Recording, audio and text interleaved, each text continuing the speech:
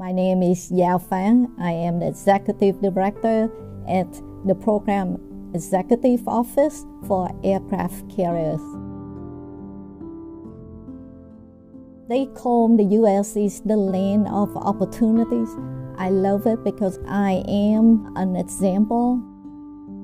Back in 1975, the North Vietnamese took over, so our family had to be airlifted out first.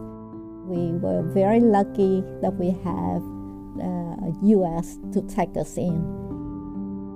America gave us a chance, and we want to do anything that we can to pay back. It is our diversity that makes us strong and to face any challenge and excel.